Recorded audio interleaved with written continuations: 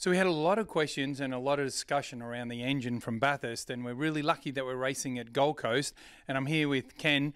We're going to talk a little bit about the bits that are damaged on the engine and what actually happened. So thanks, Ken, for coming along.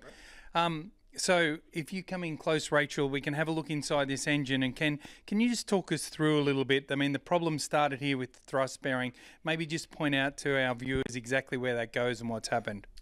Yeah, so you can sort of, once we got the motor apart after Bathurst, it was hard to tell because obviously it all fell apart once the oil pressure went away. But yeah, it's burned the thrust bearing out on the crankshaft, which obviously the flywheel and the clutch pushing it forward has then loaded it. Now that could have happened on the start line, as well as probably, you know, when that, because that was one of the few cars that went into the sand.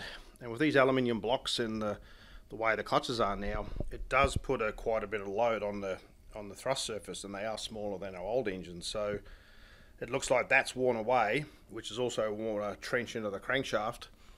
And then over, I think it was about 18 laps all up, the fine metal particles have then blocked the oil filter up, which it's doing its job to catch the metal, and then it's slowly faded off about 3 pound a lap. And then by the time the alarm come on, there was, you know, yes, no, and then it ran out oil pressure, and the end result is it spun a couple of bearings and broke 4 conrods.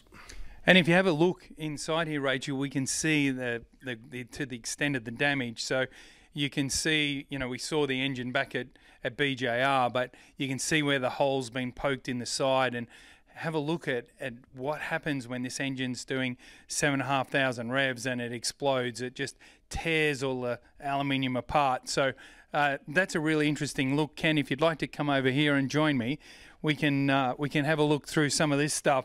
So the first thing we should look at, Rach, if you come up to the end here, is the sump. Now I showed you a small part of the connecting rod, and this bit here was stuck in the sump. So I can remember back at the shop, Rich had his finger stuck through this hole trying to get it loose, and Ken, you tried with a chisel and wouldn't move. But that's obviously the main one that's done all the damage. But talk us through the crank a little bit. I mean, we can still see one of the rods stuck to the crank, but this is totally destroyed as well, right? Yeah, correct. Yeah, you can see in the thrust part of the crankshaft here, it's actually worn probably 1.5 mil away, and that fine medical particles would get into the oil filter, being so fine, and then that's what's blocked it up. When then the oil pressure deteriorates, you can see where it's also, the bearing's actually missing out of the conrod, and it spins the bearing like they do when there's no oil pressure, and then, you know, the rod's obviously break in half once they seize onto the crankshaft, and then you just got bits of broken stuff everywhere. But yeah, you can see that obviously those journals aren't bad. The main journals are like brand new, because the big end's always the last on the food chain for the oil pressure, and we feed him from the back, so those two went first, and all the other bearings were starting to go, but yeah, they did all the damage, unfortunately. So, but the head's in pretty good shape. There's a little bit of damage in that, but that's salvageable, right? Yeah, correct. Yeah, the head's got a little mark there where the pistons obviously whacked it when the conrod broke, but we'll machine that up, and yeah, I mean, because they've all got guides and inserts in them, so the top end will be fine. We'll just have to obviously short motor with crank rods, pistons, and a sump. The oil pump's actually fine. There's no damage to the oil pump, so it all happened very quickly once the pressure faded.